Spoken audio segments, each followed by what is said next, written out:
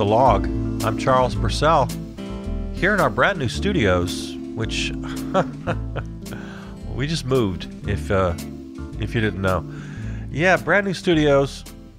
I'm sitting among boxes and...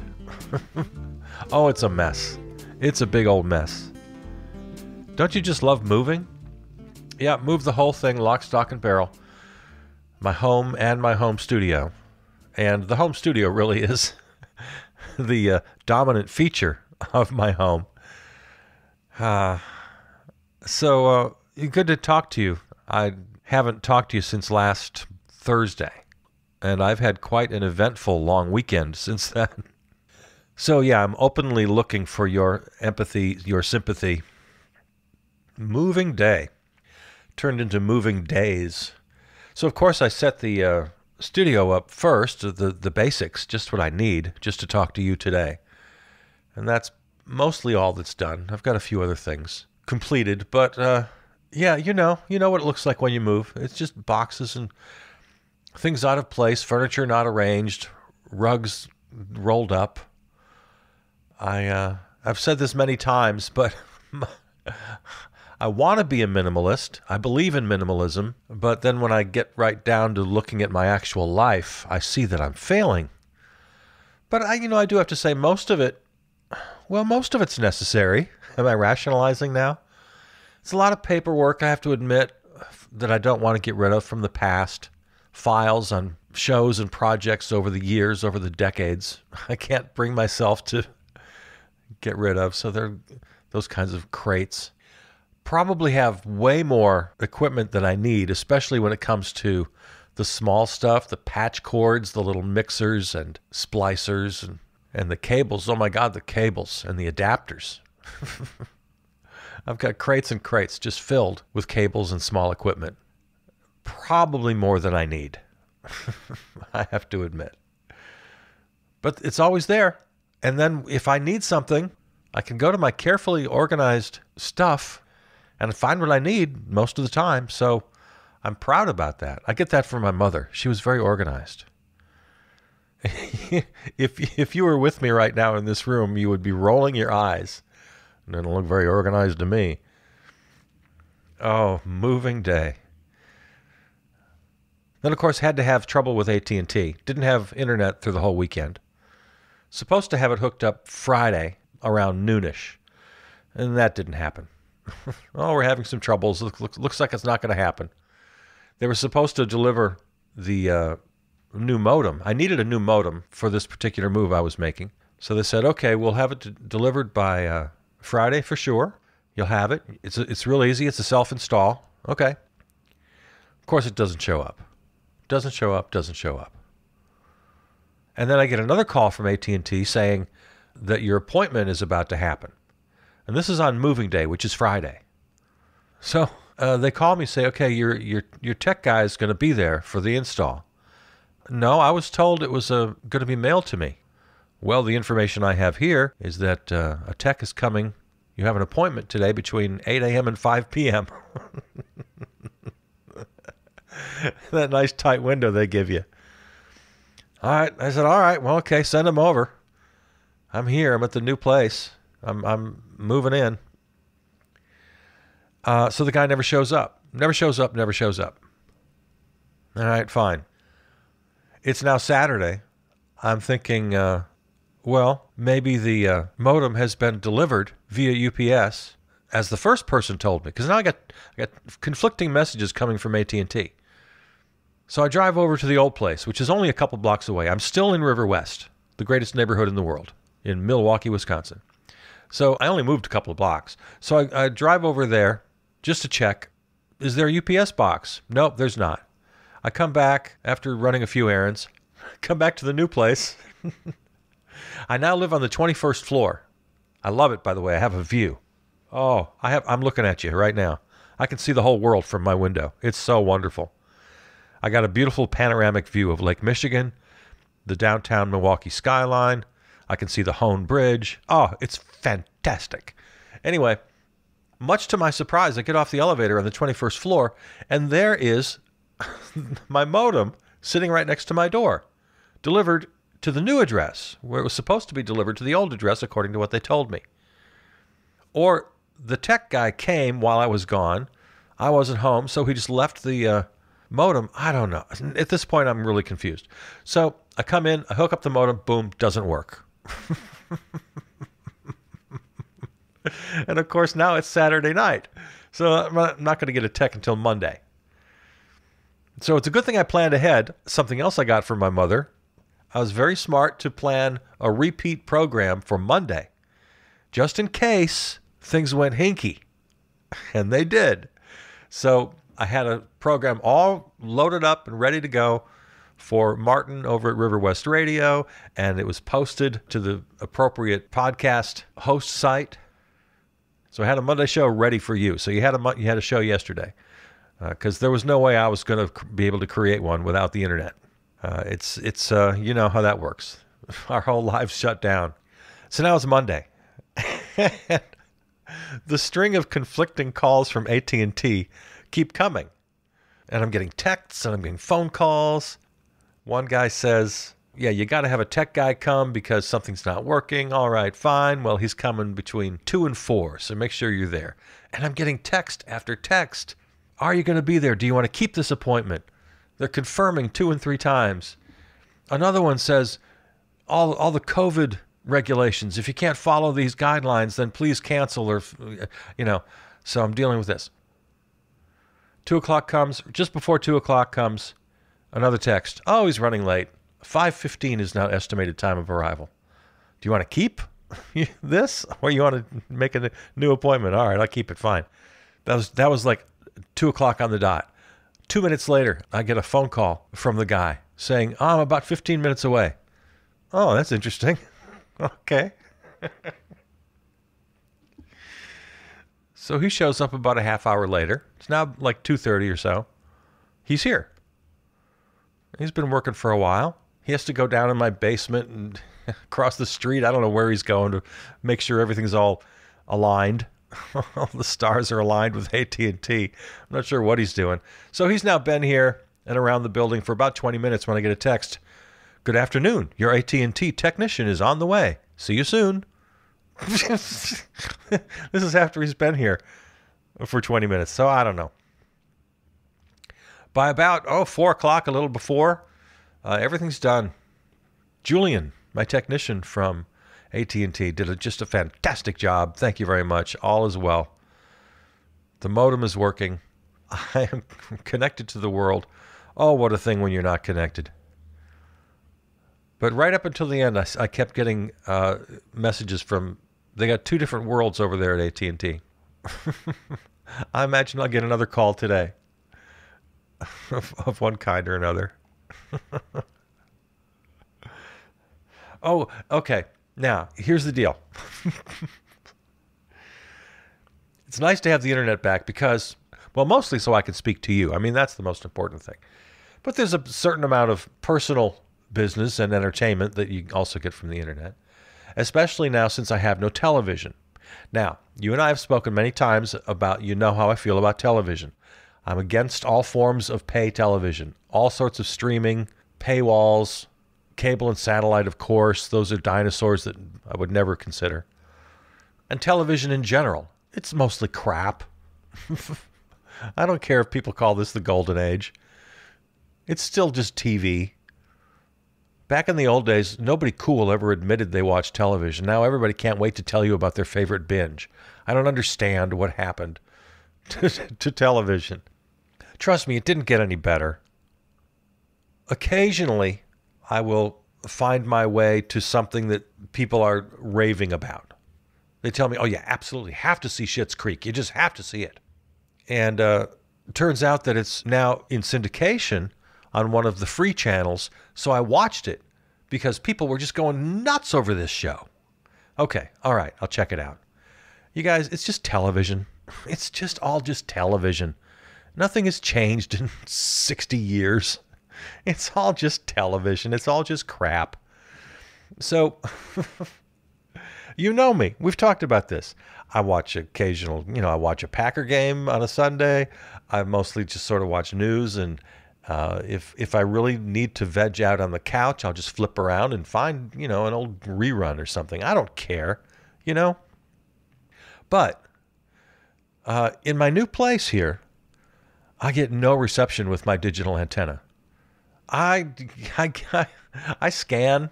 I've scanned about 50 times since I've been here in the last 3 days. I'll scan, and every time it comes up something different. I'll get about, 15 channels, and most of them are shopping channels. Thankfully, I still have PBS. You know what? PBS scans, so I think I'm fine. That's really all I need. PBS is fantastic. But I noticed what I did get was this game show network. I think it's called Buzzer. I got that. I got a whole bunch of shopping channels and some channel that keeps showing the Beverly Hillbillies. So I can watch the Beverly Hillbillies or Match Game with Gene Rayburn. Remember that one? Pretty much 24/7. If I want to sit down and watch the Match Game with Charles Nelson Riley. Oh. Yeah, they're just on all the time. So for a second there, just for a fleeting moment, I thought, well, am I going to have to just eat crow here and actually pay for television? Because I'm not getting any local stations. I'm not getting any local news. The basic network affiliates where I get my local news, nothing. It's all these little weird channels that I've never heard of. One time I scanned, I was getting a clear signal from Chicago for some reason. I said, oh, okay. What's going on here? I'm on the 21st floor facing south, so yeah, Chicago's coming in. But 3 blocks north of me are the WTMJ studios, Channel 4, and they're completely dark. They're gone. So I thought, all right, well, am I going to pay? No, that idea came and went pretty quickly. So if I need to veg on the couch, I'm just going to watch Betty White and who's the guy who sat in the middle? What's his name? Oh, Dawson, Richard Dawson. What a creep this guy is. I watched a few episodes, and this happened more than once. When they bring on a new contestant, the set kind of turns on itself. It wheels around to reveal the new contestant. And traditionally, the host, Gene Rayburn, will talk very briefly with the new person. Just tell us about yourself. Oh, I'm so-and-so. I'm a housewife from Burbank or whatever. And this happened a couple of times.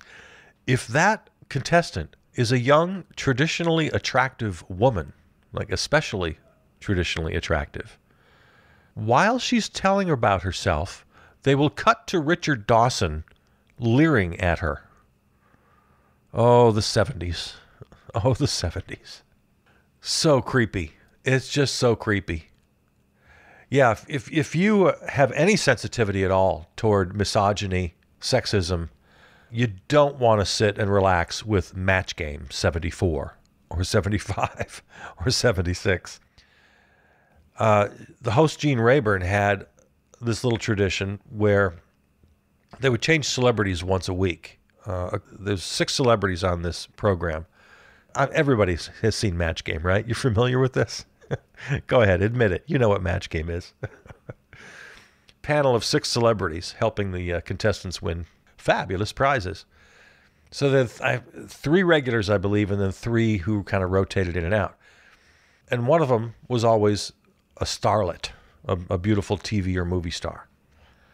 And Gene Rayburn would make a big production out of spritzing some mouthwash into his mouth before he gave her a big kiss. Oh, she's the new beautiful star. I have to give her a big kiss. And it was just so gross and so horrible. So last night, just before I'm about to go to bed, I'm watching a little Match Game because I've had quite a weekend. And on comes this monstrosity, this madness called Supermarket Sweep. Have you ever heard of this?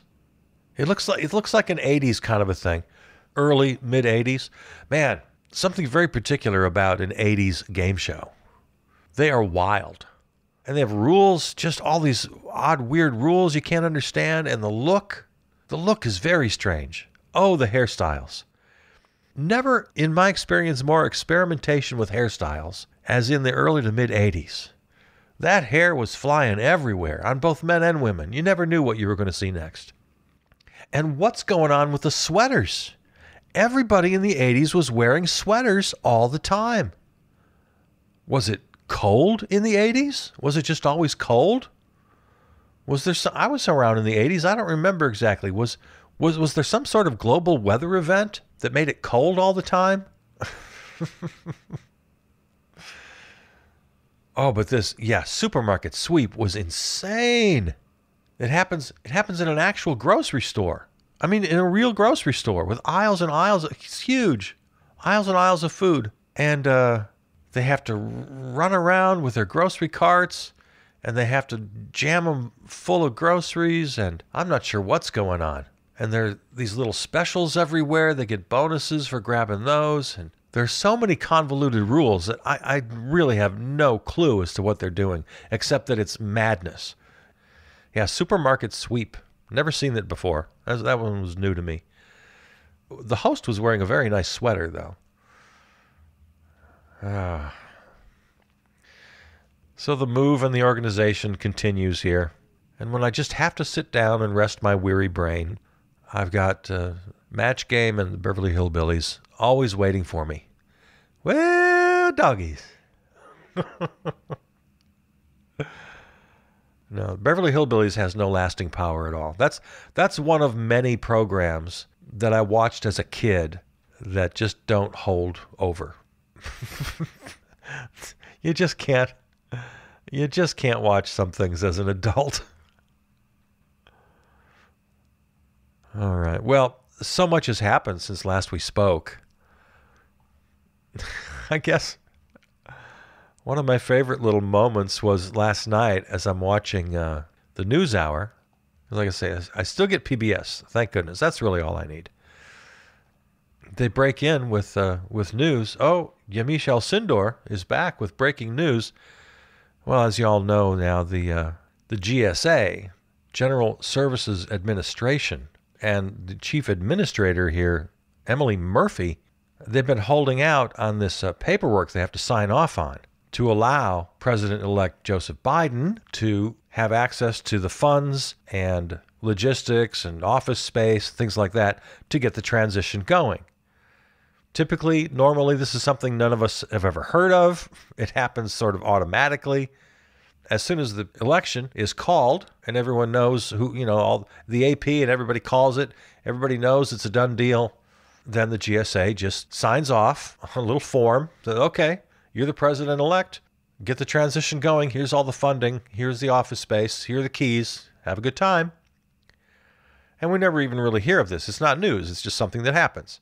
Well, we heard of it this time because this Emily Murphy person, who I'm not liking very much the more I read about her, well, she decides to dangle the keys in front of Joe for about, when was the election? It's been 3 weeks since the election. There's really been no doubt at all since a day or two out. It took a day or two, but we all knew that it was Joe. And then finally on that Saturday, the AP called it. So now we all know. And still, she doesn't hand over the keys. What's going on? Well, of course, the Orange Menace continues with his ridiculous lawsuits and threats. And so she's buying into this, I guess. She claims up and down, but nobody believes her, that she wasn't pressured at all. But now in the latest couple of decisions, especially that one, that was so great, where the judge, what was the phrase he used? The Frankenstein's monster, to describe this weird legal argument that Giuliani tried to sew together. Actually used the term Frankenstein's monster. I love it. So with these last couple of defeats, I mean, literally dozens of court cases just tossed out on their ear. Finally, she gives in. Might have had something to do with the very threatening letter she got from Congress saying, man, you got to do this. So she hands over the keys. But here's what I just loved. Moments after the letter was reported, the Orange Menace tweets, I want to thank Emily Murphy at GSA for her steadfast dedication and loyalty to our country. She has been harassed, threatened, and abused, and I do not want to see this happen to her, her family, or employees of GSA. Our case strongly continues. We will keep up the good fight. Man, his syntax is just bizarre. And I believe we will prevail! Exclamation point. Yeah, he's still... Lord mercy. Okay, here now. Nevertheless, part 2 of the tweet. In the best interest of our country, I am recommending that Emily and her team do what needs to be done with regard to initial protocols and have told my team to do the same. So he's somehow taking credit for what? Giving permission? Encouraging her? Allowing her? He thinks he makes this happen? No, she's independent. She could have made the decision at any time. And she did finally make the decision, and as soon as she did, and he found out about this letter, he fires off this tweet making it look like he made it happen. And damn it, if some of the news outlets didn't fall for it. I saw some headlines that said that the Orange Menace made it happen. If that's the impression you're getting, because I've seen media that's saying it, or certainly implying it. Yeah, she had authority to do this at any time. She could have done it a couple of Saturdays ago when all the rest of us were dancing in the streets and honking our horns. But she chose not to. Because she was buying into this whole fraud in the election thing or whatever. She was buying into the Orange Menace and his delusional case. Certainly, I'm sure, being threatened or pressured, either through back channels or if he gave her a call himself, which we'll probably find out someday that they spoke. She denies it, of course. Oh, and this harassment that the Orange Menace is referring to comes from the actual letter. Now, let's get into some of this. I'm not a fan of this person, this Emily Murphy person. No. Let me read you the letter she wrote that prompted the Orange Menace's tweet.